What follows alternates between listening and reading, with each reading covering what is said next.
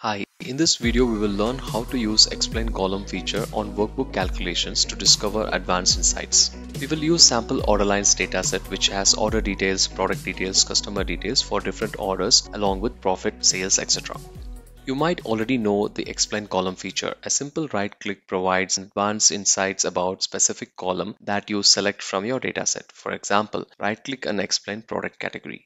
Basic facts section shows a visualization and a series of descriptive statistics on how product category distribute other metrics in your dataset.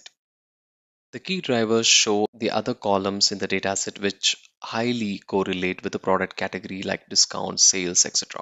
The segment tab identifies segments in the dataset that shows significant behavior different from rest of the data.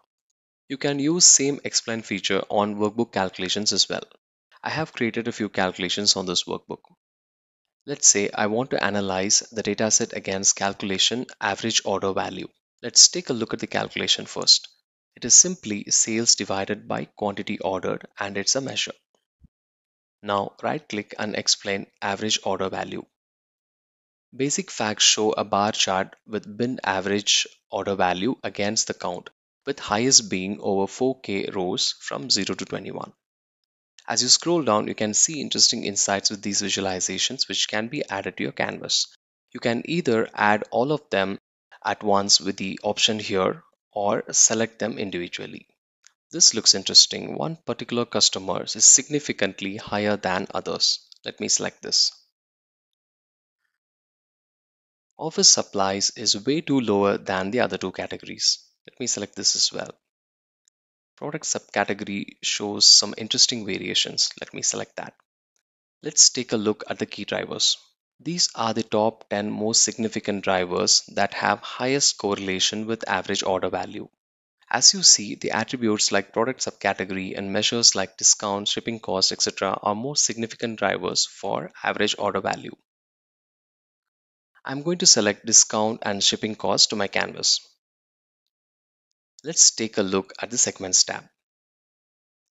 It shows the top 20 segments of average order value in the dataset of 9,000 rows with an average of 89.16. You can set up to 100 segments by modifying this value. Each segment is shown as a bubble. Segment 1 shows the average of 551, which is way higher than dataset average 89, and this represents top 4.2% of 9,000 rows. Now let's add all the selected visualizations to the canvas by clicking Add Selected button. With few clicks, we were able to identify interesting charts and insights and create a canvas using Explain on calculations. Explain works similarly on attribute calculations as well. Let's take a look at the customer level, which is a simple case statement and an attribute. You can right click and explain the customer level to see the insights for attribute calculation. Also, note that explain is not supported on complex calculations which change the grain of the query. For instance, year ago sales which uses ago function is not supported. So authors can now perform advanced business calculations and leverage the explain feature to seamlessly initiate in-depth data analysis with just few clicks. This significantly enhances the functional capabilities with powerful insights. Thanks for watching the video.